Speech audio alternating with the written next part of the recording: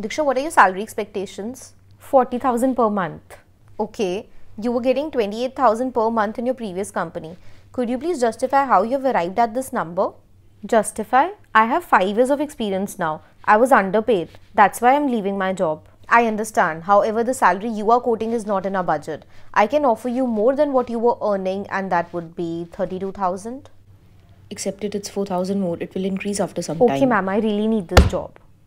You are planning to switch your job because of less pay. Always remember, your current CTC is not representative of your current value.